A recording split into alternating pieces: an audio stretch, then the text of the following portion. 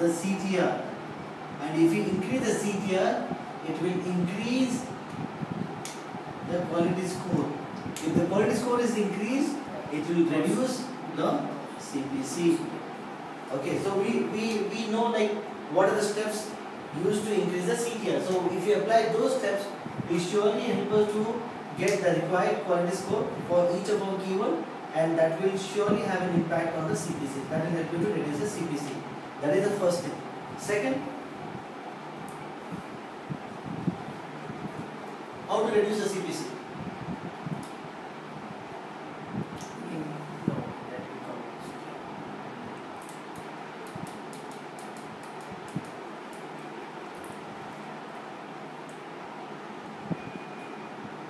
Instead of saying how to reduce the CPC, okay, anyway, our discussion is around how to reduce the CPC of a keyword. The very important thing is when we start with any new account, we directly don't define the bid at a higher price. We start with a very nominal CPC price for every keyword, because sometimes, now let's say if a particular keyword can do really good with 15 rupees bid value, then why should we start with 30 rupees? So it's recommended that anytime you start with a new account, PPC account, start with a minimum or minimal, or you can say nominal CPC value for each of your keyword, and based on the performance, try to increase the bid. Based on the performance, based on where the ad copy is showing up, what is the position of the given keyword, around that you try to increase the bid value. Okay, so that you are still in control with your cost per click. Okay, because where I am not supposed to spend 50 rupees, okay, then better to, actually I should be starting with 15 rupees. I am not supposed to spend 50 rupees because I don't know whether 50 was the right amount or not. It could be very excessive for that given keyword. So let me start with 15 rupees, see the position, and around that I will increase the bid so that I am trying to attain my right ad position for the given keyword. That is the second thing. Third, what are the different ways to reduce the PPC of your CPC of your keyword? How to reduce the cost per click?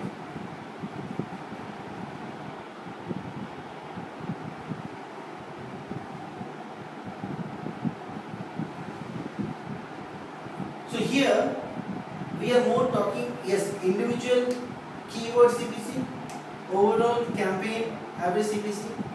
For sure, whenever you go live with a campaign, you will have keywords having different CPC value, and for sure you have to give a benchmark level to your average CPC value. So any of the keyword that is exceeding above your benchmark CPC level, you surely have to reduce the CPC for that. Okay, why? Because yes, when you try to go live with the given list of keywords, some keywords will take more money to show up a better position. Some keyword will really perform well at a low position also. Now the very big question over here is, why should I pay 50 rupees for a given keyword for the performance when I can get 4 clicks out of the same 50 rupees and still get a good performance from a different keyword? So I will try to promote the other keyword because that will give me more clicks with a lesser CPC in order to try the same performance where the other keyword is just having 1 click at 50 rupees and giving me the same performance. So I will try to promote the other keyword.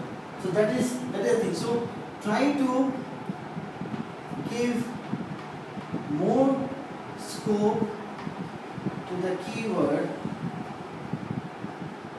that can acquire more clicks to improve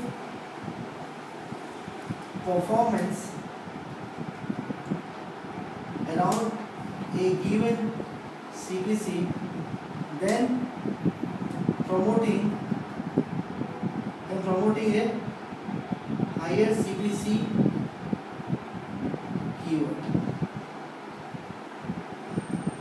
Okay.